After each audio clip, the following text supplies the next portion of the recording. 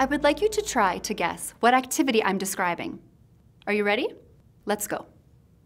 The procedure is actually quite simple. First, you arrange things into different groups. Of course, one group may be sufficient, depending on how much you have to do. If you have to go somewhere else due to lack of facilities, then that is the next step. Otherwise, you are pretty well set. It is important not to overdo things. That is, it is better to do too few things at once than too many. In the short run, this may not seem important, but complications can easily arise. A mistake can be expensive as well. After the procedure is completed, one arranges the materials into different groups again. Then, they can be put into their appropriate places. Eventually, they can be used once more, and the whole cycle will then have to be repeated. So, can you guess what I'm describing? If not, I'll give you a hint.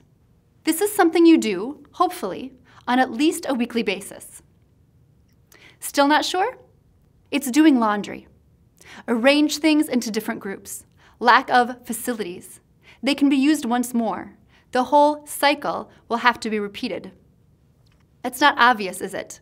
Why is that? You know all of these words, and you are hopefully familiar with the process of doing laundry. Well, I didn't give you any background or context. I didn't introduce this paragraph and prepare you to understand this procedure. I could have said, I'm going to describe a common everyday procedure that you likely do about once a week. In addition, the input was not very comprehensible. The reading was poorly written, ambiguous, and hard to follow. Well, this is how English learners may feel when they are asked to summarize a text that contains unfamiliar or foreign content. It's not easy. Can you think of a time when you have lacked background knowledge and it has perhaps even hindered your comprehension? I remember feeling very confused and overwhelmed when I joined our local high school soccer booster club. At the meetings, the members would discuss how to use booster resources, which tournaments offered the best opportunities for our players, and which fields would be utilized for the various local soccer teams. I just felt lost. I understood the words, of course, but I couldn't follow the conversation very well. I needed someone to sit me down and explain the ins and outs, not just of soccer, but of Hudson, Wisconsin soccer. So, why is it important to build background knowledge and link it to prior learning? I like to think of this as a bridge that links past learning to new concepts. We must help our students integrate new information with what they already know. Why? Because many students don't automatically make these connections. We must make them explicit and help them. We can build background in a number of different ways. We can show a video to introduce a concept, such as showing a clip from the film Far and Away for a unit on westward expansion or the Oklahoma land rush. We can preview important vocabulary items. We can share a photo to generate ideas and increase curiosity. We can complete a graphic organizer. Ask students to brainstorm, perhaps with limits. Give them maybe 3 minutes to think of as many different leaders associated with the civil rights movement, for example. We can ask students to predict. Interestingly, research shows that students remember the information better if their prediction was wrong. Dissonance fosters retention. We can engage in an experiment, field trip, or role play. For instance, taking a field trip to a nearby zoo to see producers and consumers in action. Now, so far, this likely sounds like an important step to include in lessons for all students, right? Well, that's true. But I want to add an additional layer for our ELs, and that layer is culture. We need to ask ourselves, what am I assuming my ELs already know? What American culture is embedded in the textbooks and readings and videos and concepts and music that we use in our classroom? I'm going to say that again. Remember, repetition is key for retention. We must ask ourselves, what am I assuming my ELs already know? What American culture is embedded in the textbooks and readings and videos and concepts and music that we use in our classroom? For example, when I talk about red states versus blue states, do my English learners know what I'm referring to? Or when I discuss pro-choice versus pro-life, do they understand the meanings and implications of these phrases? And how about during casual conversations with our students? What do we assume our students know about the American culture? And what do we know about their culture? An obvious example might be asking a student, hey, did you have a nice Christmas? Or, did you eat turkey and stuffing at Thanksgiving? There are a lot of assumptions in these kinds of questions. I want to be clear that our English learners have a rich and deep schemata, but it is likely very different than that of our mainstream students. In thinking back to my example about being on the Hudson Soccer Booster Club, there was actually a lot of local culture that made it hard for me to function and contribute. For example, I was asked to arrange a parents' night during a home game where we could ask the players to thank their parents publicly with a flower and photo button. Seemed simple enough to me. What my colleagues assumed I knew is that I should choose a game where we would likely win and where the parent group from the opposing team would be especially respectful. I had to ask a lot of questions during my first year on the soccer board. Our English learners always aren't as brave and confident to ask these important questions. Now, since you will not be teaching about how to function on a soccer booster club, let's look at a content area in which many people believe there's not much culture to clarify: math. A misconception exists among educators that since math uses symbols, it is culture-free and ideal for facilitating the transition of recent immigrant students into English instruction. This concept is true only of mathematical computations and cannot be applied to a context-based curriculum. So what are some cultural factors in math instruction? First, the metric system. There is more emphasis on decimals than fractions in countries that use the metric system. This is certainly not the case in the US. Also, certain procedural differences in how to solve problems can cause confusion for our ELs. For example, Vedic math is finding its way into academic curricula in India. It focuses on techniques to carry out numerical calculations in a faster way.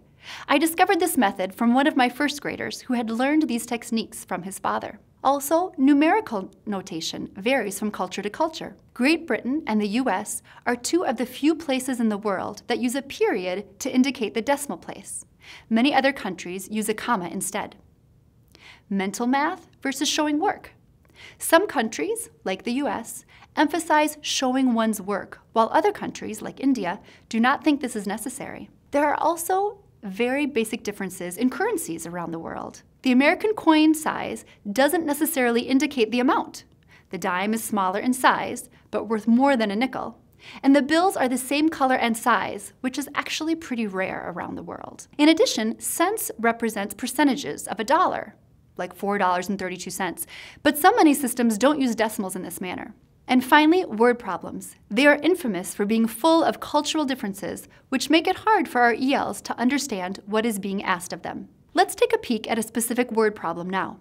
Betty's gas tank holds 17 gallons. The gauge on her dashboard reads half full. If gas costs $1.28 per gallon, about how much will it cost Betty to fill her tank? Now, what cultural background might we need to build for our ELs in this example? Well, we might need to start off by explaining that this story is about a car. We might explain the terms gas tank, gauge, and dashboard, and provide some visuals. And we might need to explain how much a gallon represents in comparison to a liter. Perhaps we would even clarify that Betty is the name of a woman. In the end, we might choose to just simply rewrite the story in a context of a bakery, a grocery store, or some other familiar context that exists in most cultures. So, regardless of the specific content area you are teaching, I want to encourage you to ask yourselves the following questions with each lesson you deliver. What am I assuming my ELs already know? What American culture is embedded in the textbooks and readings and videos and concepts and music that we use in our classroom? Now, in addition to culture, an area that we need to build with each lesson is academic language, or the language of the classroom. You are perhaps familiar with this triangle as a way to represent both BICS, or social language, and CALPS, or academic language. Tier 1 forms the base of the triangle and represents the social language used for everyday communication. This type of language is used when discussing what you did over the weekend and what you want to have for dinner. Tiers 2 and 3, on the other hand, represent academic language. Tier 2 includes words that are often untaught. They are general yet sophisticated and can oftentimes be more abstract than Tier 3 words. Tier 2 includes many words found on Bloom's taxonomy, which also happen to appear on many standardized tests. Words such as paraphrase, compare and contrast, synthesize, and evaluate. In addition, we find transition words, also known as connectives in Tier 2, words such as between, therefore, however, in effect, and nonetheless. Have you ever had to describe what nonetheless means to someone? Try, and you will realize that this is indeed an academic term. In essence, Tier 2 are words that are necessary in constructing coherent thought. In contrast, Tier 3 words are academic terms specific to each domain or content area. They include words such as isosceles triangle, and supply and demand, and sedimentary rock. Teachers tend to focus on Tier 3 because, well, they are the bolded items in their texts. They are the essence of what they teach and what they love to talk about. Jeff Sweers, a senior researcher at Stanford University, created the analogy of bricks and mortar to describe how Tier 2 and Tier 3 words relate to each other. He said that Tier 2 words are the mortar, while Tier 3 words are the bricks. Although I'm no mason, I know that in order to have a solid wall, we need both bricks and mortar. In fact, if we only have bricks and no mortar, then the wall will fall. So with this analogy, Sweers wants us to understand that we need to have the mortar, the Tier 2, in order for our ELs to build their academic voice.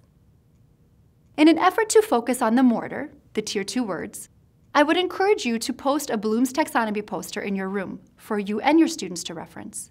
Incorporate specific Tier 2 phrases into your lesson plans, and provide specific sentence stems and transition words for your oral and written activities. For example, during any classroom discussion, we can teach students to use Tier 2 connective phrases as they agree and disagree with each other. Phrases such as, in contrast to what so-and-so said, I feel that. I see your point, however, I would like to justify my answer by saying that, in spite of the positives of, a key aspect to this subject is, teaching and practicing these kinds of polite conversation starters will also help your students hone their social skills. You might agree with me that some fully matured adults have not yet acquired this skill. Now, I would like to share some research that is helpful in thinking about how to teach both Tier 2 and Tier 3 academic language in any content area. Several researchers have determined 4 main principles that should guide instruction. Number 1, students should be active in developing their understanding of words and ways to learn them. 2, students should personalize word learning. 3, students should be immersed in words. And 4, students should build on multiple sources of information to learn words through repeated exposures. So let's talk about how to build academic language of science and keep these 4 ideas in mind: active, personalized, immersed, and repeated. As we know, science is filled with technical academic language. Students must understand vocabulary items related to the topic, the scientific process, and the experimental procedures. Since many of these technical terms come from Greek and Latin roots, an effective strategy for teaching science academic language is to teach morphology, or the affixes of words, the word parts. For example, let's say that we are talking about simple sugars or carbohydrates, and we want to introduce the word monosaccharide, which means simple sugar, like glucose. To teach academic language using morphology, we would then tell our students that mono, or mon, means one, singular, alone. This would help them understand other science-related words, such as monocrystal, or monosaturated, and monoxide. But it would also help our students comprehend other non-science words like monarchy, monogamy, monopoly, and monotone. Now, how exactly can we teach morphology? Well, we could personalize this experience by asking students to create a list of words beginning with mono or mon, and then put them into a sentence, perhaps incorporating some Tier 2 sentence stems. We could also have students actively help us create a word wall with the different affixes. Each student would illustrate one word to post on the wall. This would both immerse students in these words and also provide ample opportunities for repeated exposures as you refer to the items on the wall throughout your lessons. Besides teaching morphology and using word walls, other ways to build academic language include the following ideas. Teach words from a context or theme. Provide visual associations. Teach strategies to guess unfamiliar words. Play games. Use word sorts. Word sorts are not just for spelling words. This is a great technique for content words as well. Use a concept definition map.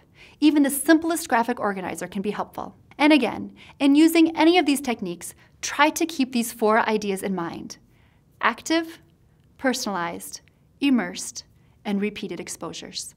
I would like to end this session with another explanation of how to do laundry, using many of the words and ideas from our original confusing example at the beginning of this video.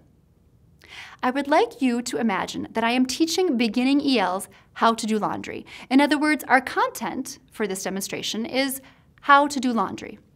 As you view, please think about these 2 questions. Number 1, what specific improvements were made in building background for students? And 2, how was the acquisition of academic language fostered? And how was this language made accessible to students? Okay, are you ready? Okay, let's go. Class, today we are going to talk about doing laundry. Doing laundry. What's that, you may wonder? Well, doing laundry is washing your clothes.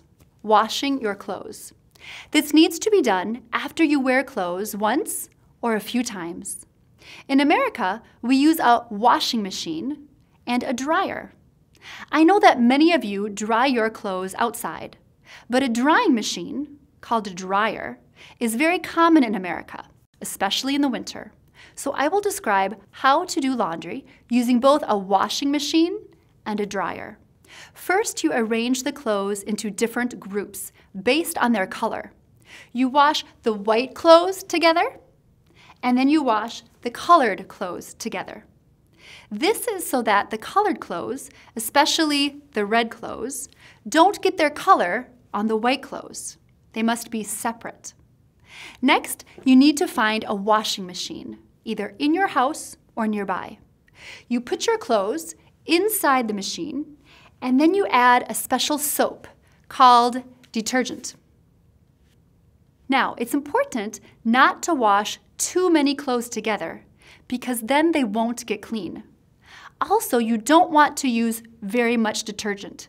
Just add a little bit. After washing your clothes, you put them in the dryer. After they are dry, you fold the clothes and place them back where you found them. Then, when you want to wash again, you just repeat this cycle. So, what did you think? How was background built better than in the original example? How was academic language fostered in this example? Feel free to review the original example by scrolling back earlier in the video. I look forward to seeing your responses in the forum. Thank you.